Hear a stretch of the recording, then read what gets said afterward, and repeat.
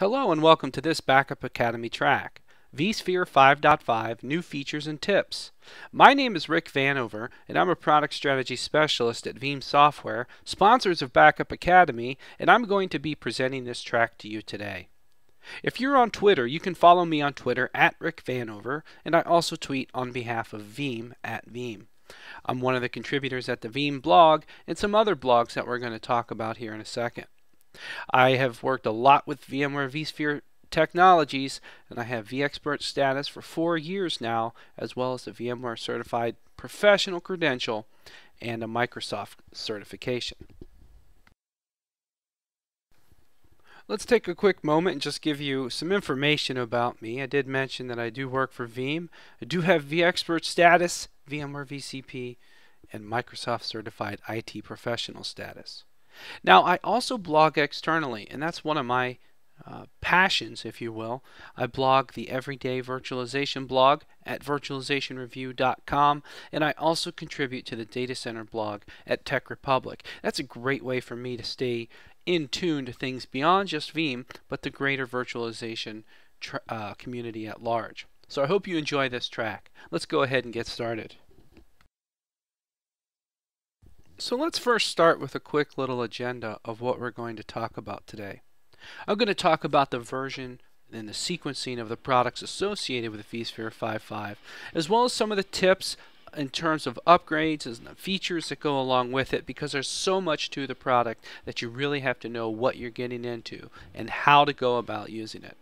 We're then going to talk about two ways of going about testing it: nested ESXi and AutoLab. I'm also going to jump into a live recorded video where you can see how to use the different components of vSphere 5.5 so that you can go about your upgrade successfully.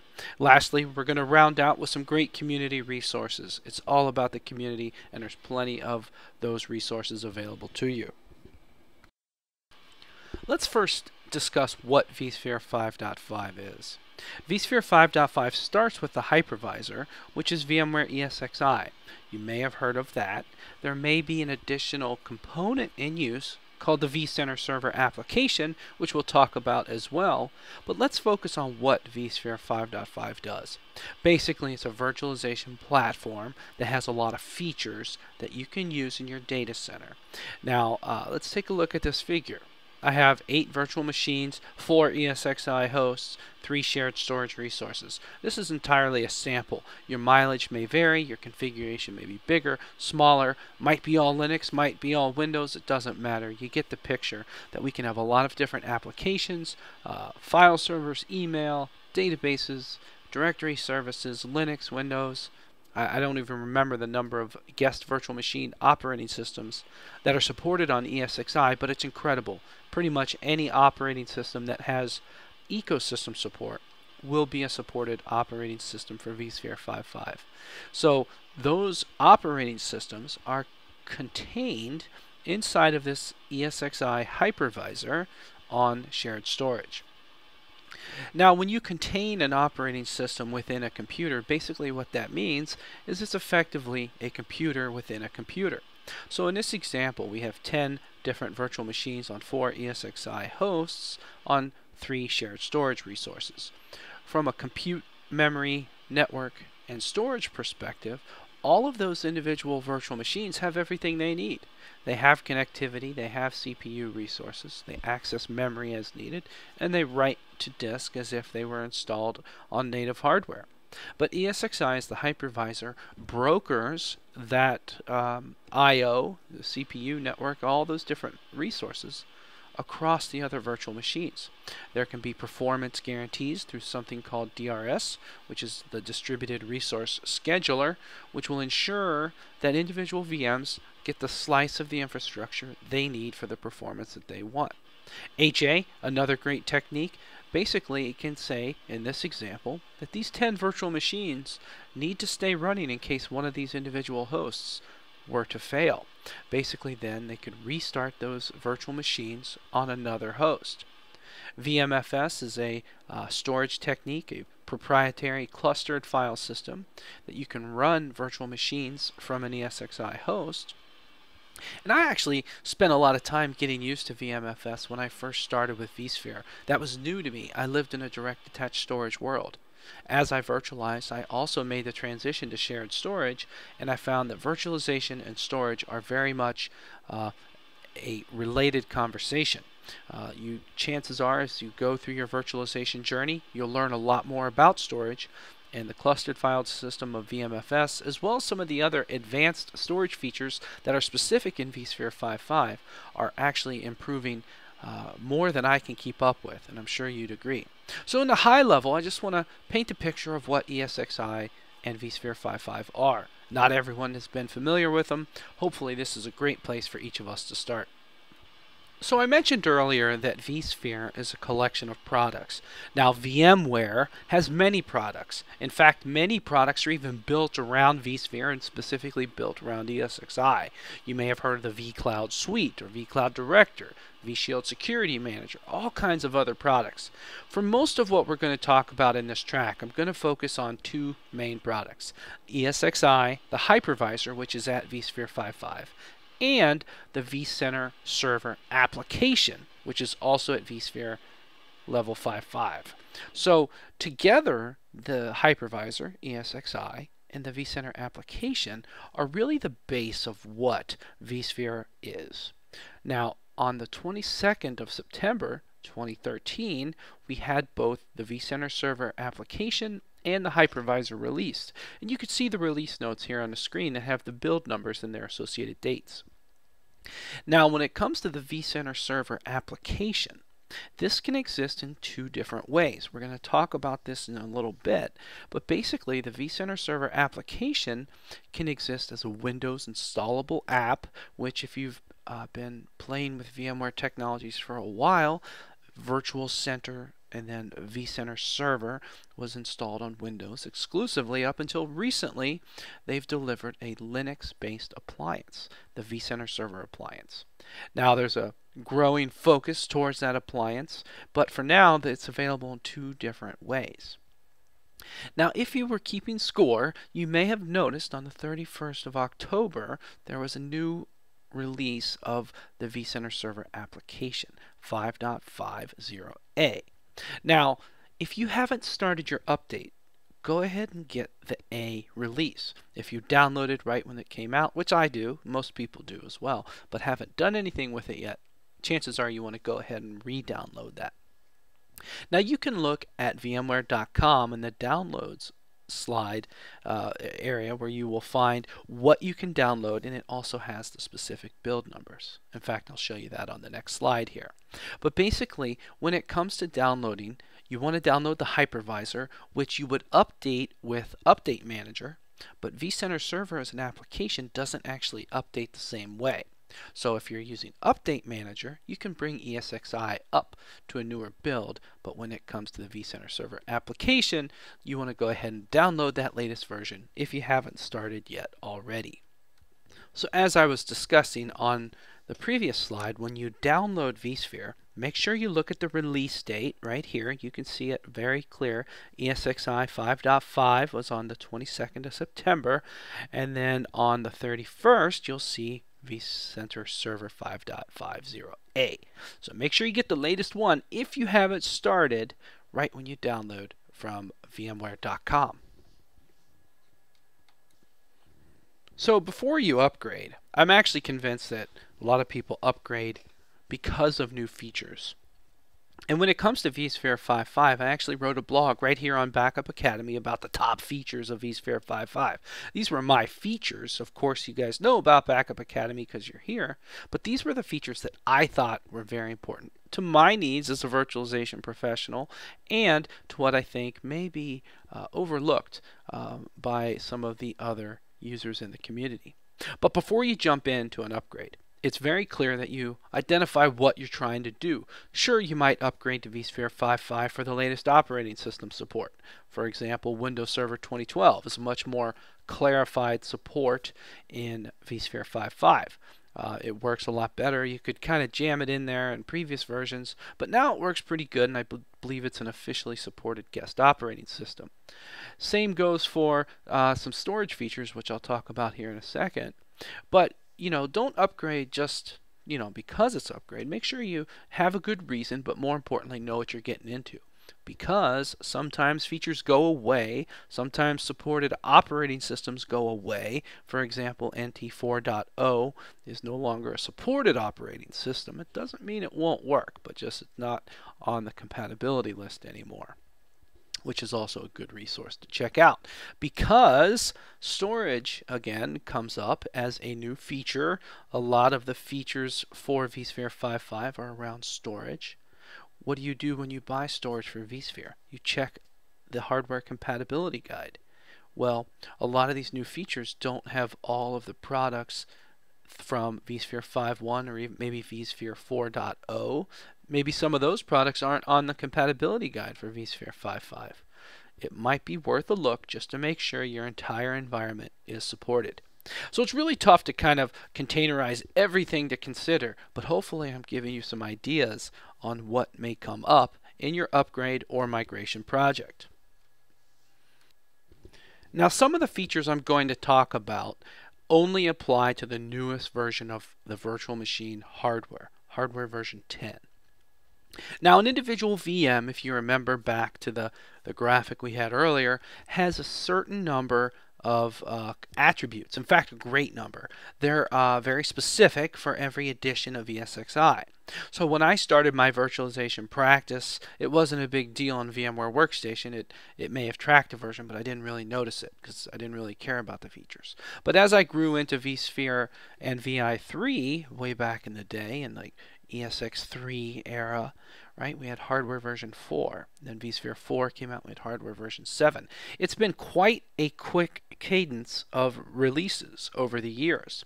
The latest version, vSphere 5.5, uses virtual machine hardware version 10, and it's important to note if you have a mix of these different hardware versions in place, some features may not be fully supported across all of the different versions.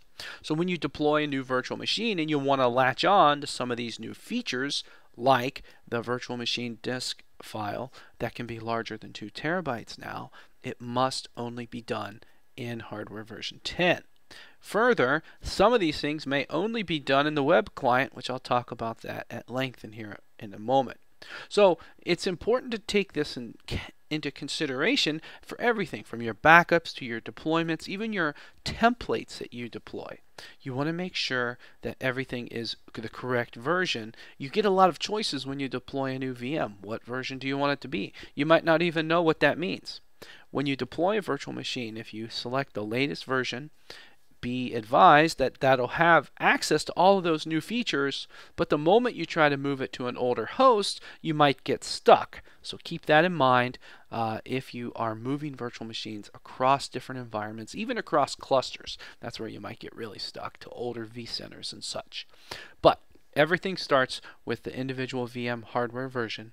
vSphere 5.5 introduces hardware version 10. Now, I hinted at this before, but there is a new virtual disk geometry that's supported with the VMDK disk format. Basically, virtual disks can now be up to 62 terabytes in vSphere 5.5. This is a great piece of news. This platform, vSphere, supports pretty much any operating system, any application, but sometimes we get into situations where we need larger data profiles. The VMDK had a previous limit of around 2 terabytes, which was just unfortunately not big enough for some of the data profiles we have to manage. Now, 62 terabytes is a lot of data, and I hope you don't have a lot of them that go up to that limit. But I do want to caution you in a couple areas. For one, you may want to use the thin provisioning capability in vSphere 5.5. That's a great way to have room to grow up to 62 terabytes, but not fully consume that right away. Now, the problem here is that you may do this in the form of a template, and if you deployed 100 virtual machines, thin provision to 62 terabytes, and let's say we're talking Windows Server 2012, they might be about 15 gigabytes approximately, or more or less, depending on your config. So they may only use 16 gigabytes when they're deployed, but they may, from a thin provisioning standpoint, be able to consume 62 terabytes. Just be advised, if they actually grow, it could be quite a large problem that you may have not enough storage space.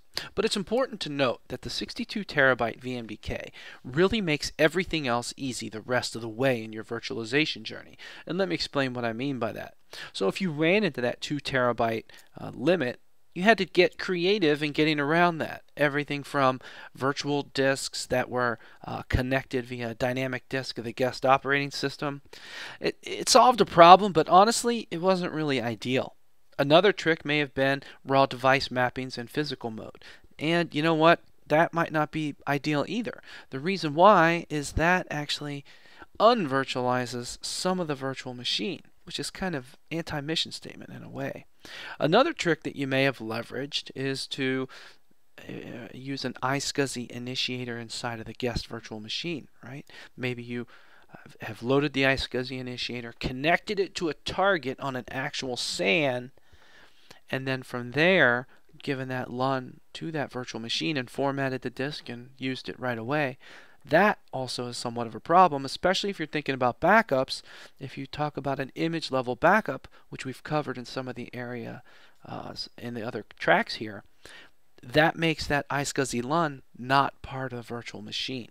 So give some consideration to some of the anomalies that may have come up over the years to make the 62 terabyte really help re-standardize in a sense that all virtual machines can really be deployed in a consistent way and fully be contained within the vSphere environment. They're easy to support in terms of you don't have these disks occasionally that are dynamic, you don't have these external LUNs, which you really can't see, by the way, inside of the vSphere web client, and you don't have to worry about physical mode or raw device mappings.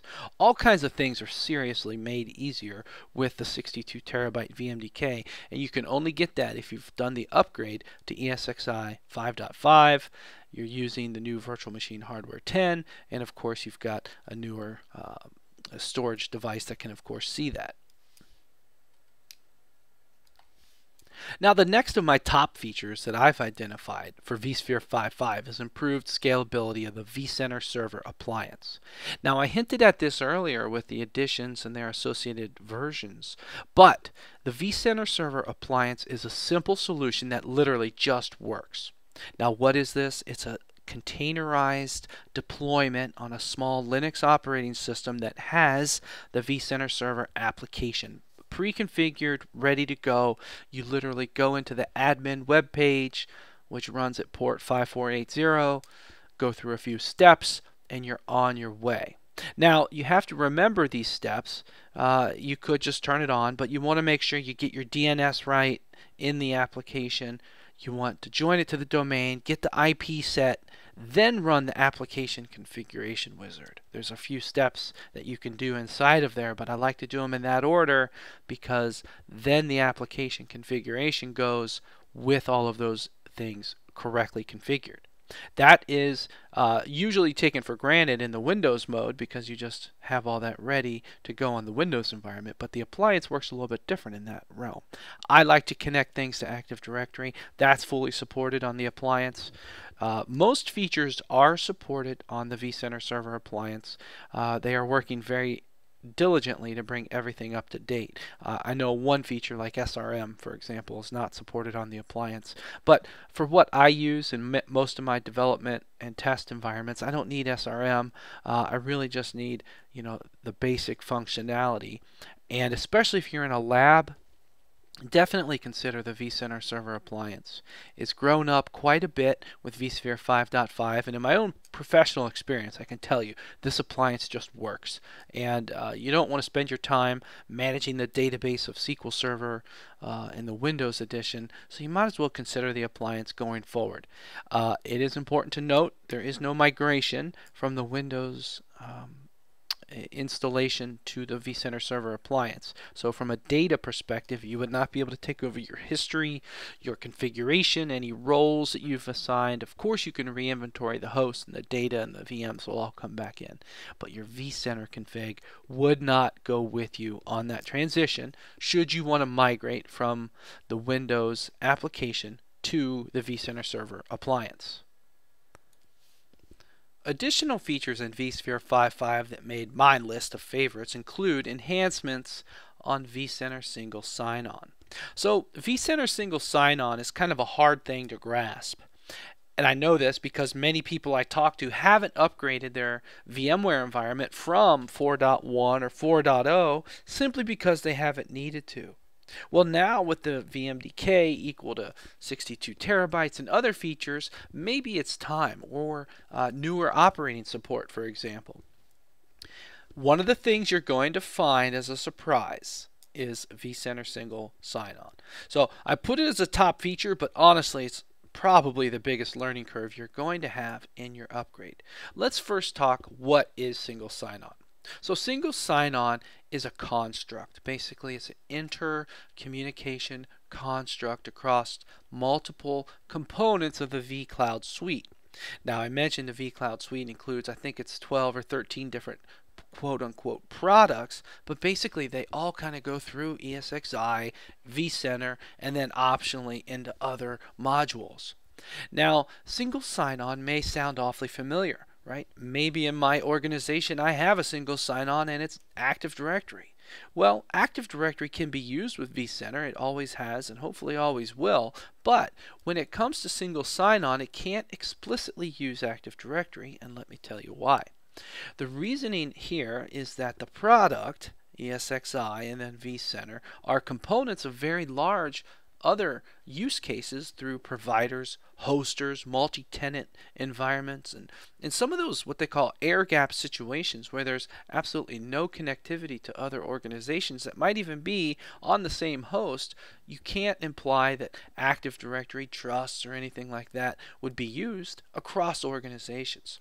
So having single sign-on kind of broker all of that from the pure infrastructure level really is the way to do that. So it is a learning curve, and yes, it's been improved in vSphere 5.5, but I do encourage you, when you go through your upgrade or your new deployment, take some time, make a test lab, and we'll talk about that in a second, but go through the drills so that there's no surprises when you go to the newer platforms that started in vSphere 5.1, but there's no surprises for you in regards to single sign-on. So you can still do everything you want to do. It's going to take you a little bit to figure it out, but just go into your upgrade fully prepared, and I don't think you're going to have any issues. Now, I've identified two additional vSphere 5.5 features that I really like. One of them you may have heard of, one of them you may have not. So PDL Auto Remove, which is in the release notes, is one of those features that many people may glance over. I really liked PDL Auto Remove because PDL Auto Remove solves a real problem I have. Basically, PDL stands for Permanent Device Loss Auto Remove. It takes a block storage device out of an ESXi host if it were to truly fail. Now, the correct way to remove storage is to put the host in maintenance mode, evacuate all the VMs, right-click on the data store, assuming that all other VMs are evacuated, right-click on it and say delete. Well, if a storage device fails, we can't always do it that cleanly. And this is a feature that will really help you not have the host littered with reconnects and trying to get to a device that's no longer there. It will simply remove it. Good stuff. Now, the other feature I wanted to talk about here is a great technique that you can use to get some increased performance without a huge amount of investment, and that's the vSphere Flash Read Cache. So basically, the vSphere Flash Read Cache allows you to put non-rotational storage like an SSD inside of a host so that you can put a block of cache on the host assigned to this flash read capability, and one or more VMDKs, as they're deployed on newer hosts, can leverage this flash read cache for improved I/O. Now on this screen here you'll see that VMDK2 on the right has the flash read cache configured for its VMDK, and VMDK1 does not. So if Disk 2 was a database, that might be a great way to give it an inexpensive boost in performance. This particular feature I don't know the best practice here, but there's a real option that small businesses can get the benefit of non-rotational storage like SSDs without ripping and replacing everything in place. Simply put, you could actually put on local storage, local arrays of every host, one or more SSDs. It's not too expensive in the small, say, sub 100 gigabytes range nowadays. If you could put one or two on there and assign a cache to that, that can make a huge difference in your storage read performance with effectively very little cost. Sure, the bulk of your virtual machines will, live on your rotational storage, and while it would be nice to have everything as SSDs, it's not quite possible for everyone just yet.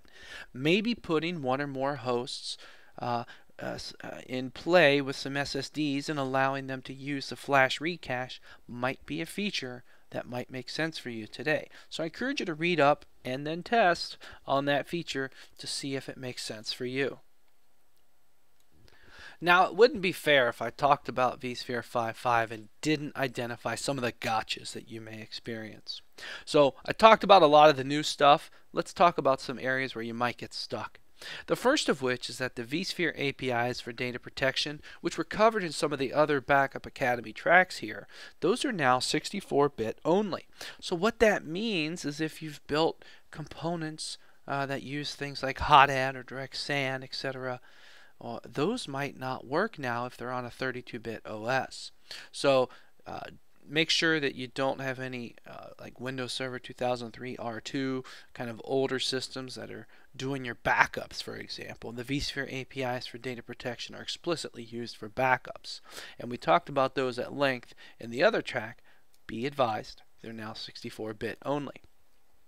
Now, when it comes to vSphere, I like to spend a lot of my time in the vSphere client historically. Now I'm going to be spending a lot more of my time in the vSphere web client, or both. When it comes to the new features, some of them are only configurable in the web client. So be advised that you might want to take some time, go through the drill, make the transition to the web client. It's difficult, but once you get to using it, it's actually pretty good. You also can leverage Power CLI to do a lot of your administrative tasks. In fact, that would be the enterprise thing to do. The other gotcha to identify is that I pointed this out a couple times already, but the vCenter Server application, both in the Windows install and the appliance, was issued in the A revision on Halloween, which was a month or so after the base release. But again, if you haven't started, go ahead and download the A version of vCenter Server, appliance, Windows, etc.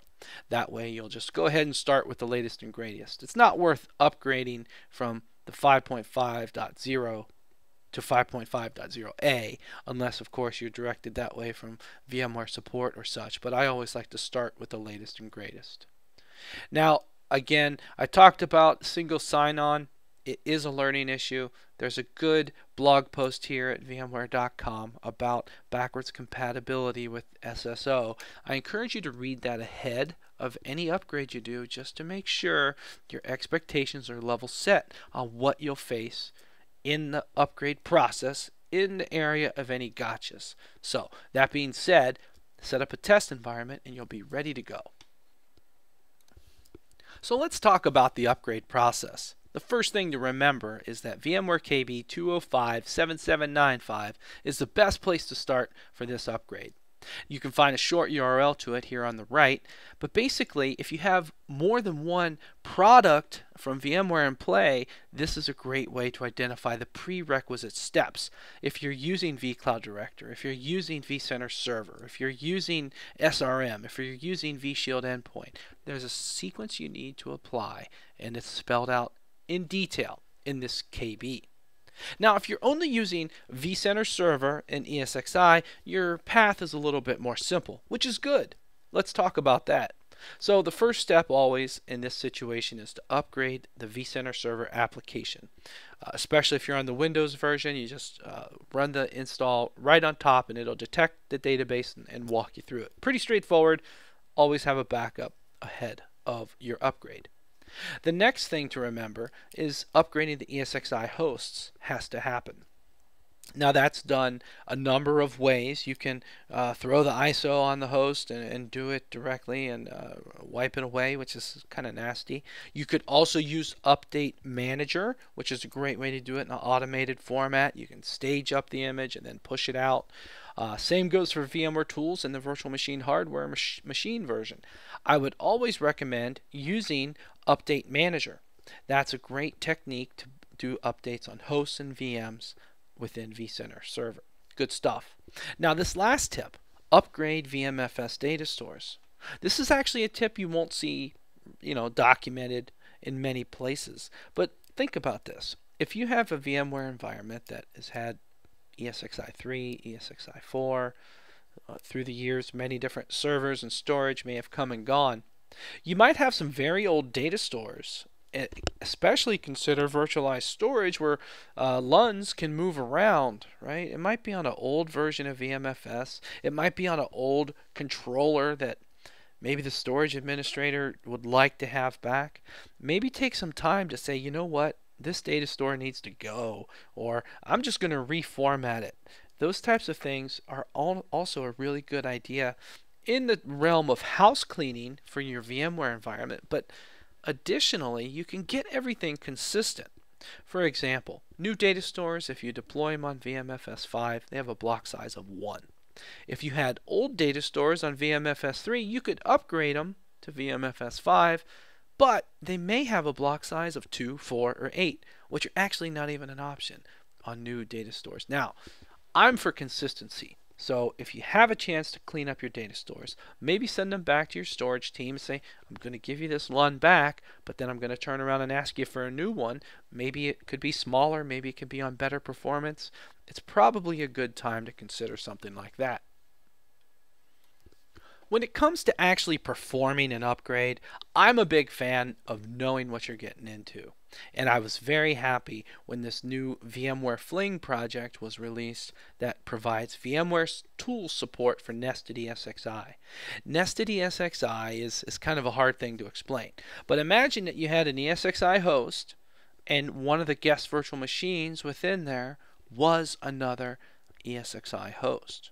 That's a great way to test things like upgrades, things like how to configure special settings on clusters and hosts without the risk of doing it on your production host. So I really encourage you to leverage the VMware Fling technology that provides tools on nested ESXi.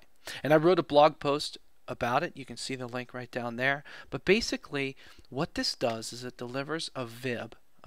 It's a module that installs inside of ESXi that provides VMware tools. So this will allow cleaner migrations, cleaner shutdowns. Probably, I don't really care if it provides better performance. I just want it to be a cleaner virtual machine.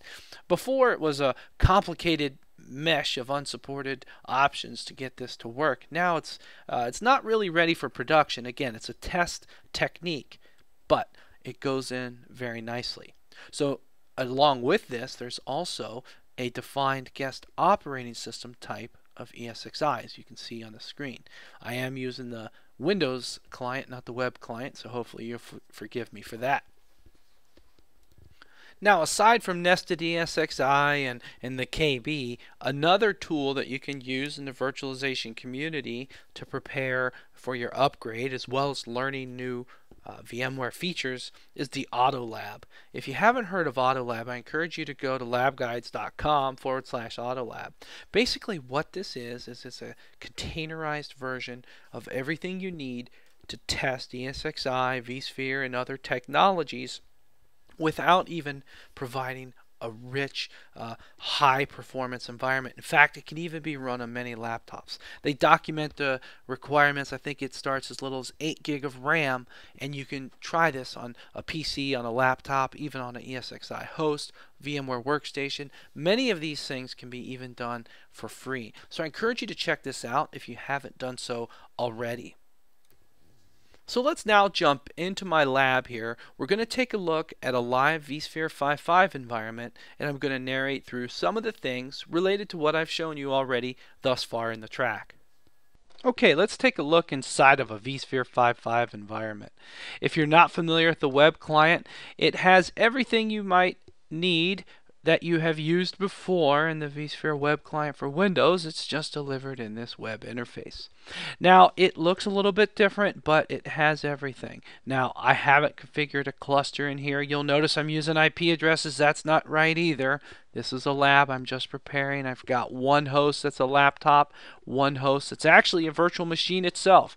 1.94 here is actually running as a vSphere 5.1 virtual machine with VMware tools.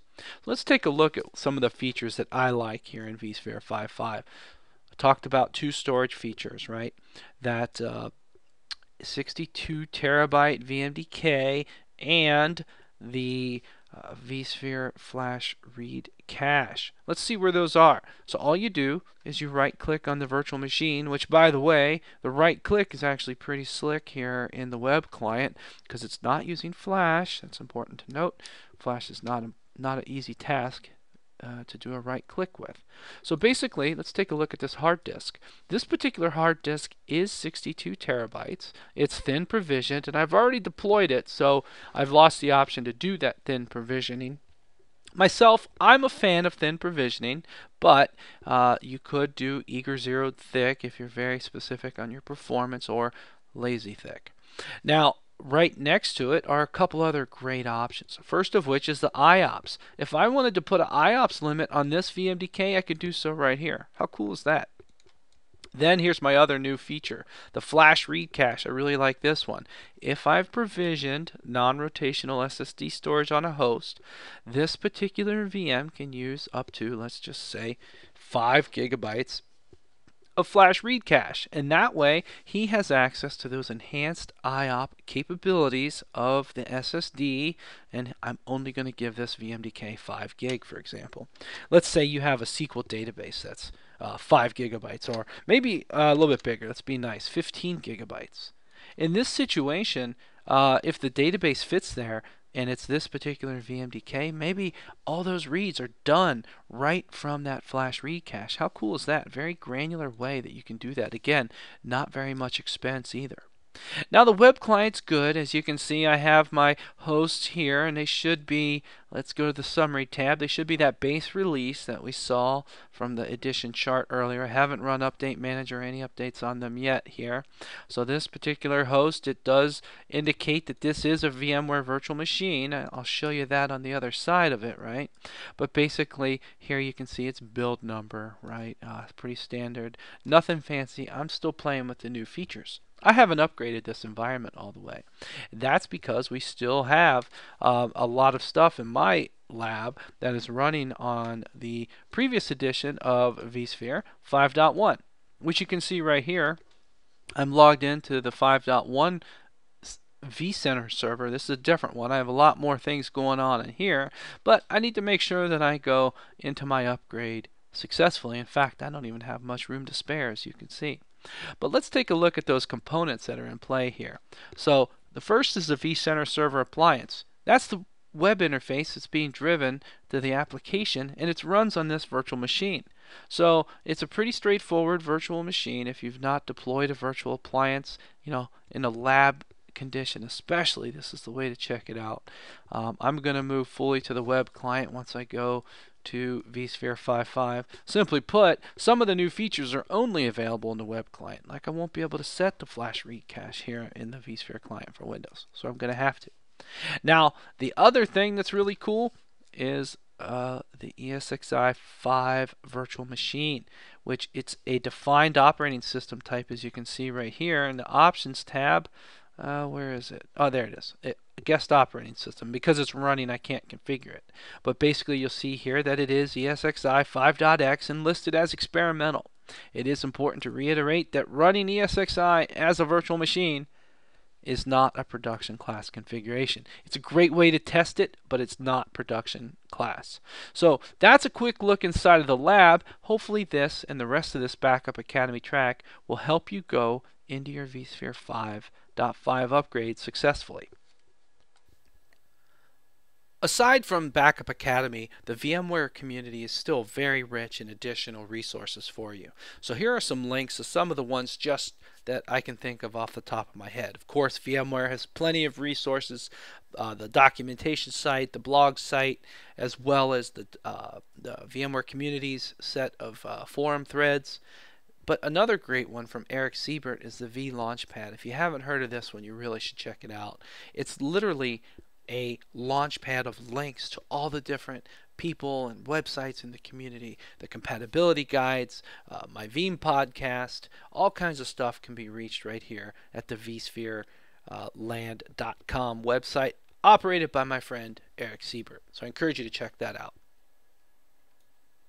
Okay, well, I hope this track was beneficial for you. When we talk about vSphere 5.5, it's more than just a new version with a couple of increased scale items and new features, right? It's a platform. It's where we run our data center. So hopefully covering the different versions and sequencings that are applicable to the product was beneficial to you, as well as some of the features. And I only scratched the surface. There are so many features for vSphere 5.5. I encourage you to download the What's New PDF. It has all of those features explained in highlight form, as well as the release notes of the product have all of them explained in detail. Hopefully everyone learned something about the upgrade process of vSphere 5.5. The number one thing, go in prepared. Have yourself a lab, either with AutoLab, nested ESXi, a laptop running ESXi, whatever it takes to go through the drill so that you know what you're getting into with the upgrade is the best thing you can do when it comes to upgrading your virtual environment. We took a look in my lab at a couple of different things and also some additional vSphere 5 resources that are available to you in the virtualization community. I'm Rick Vanover, and I appreciate you attending this Backup Academy track. Thank you.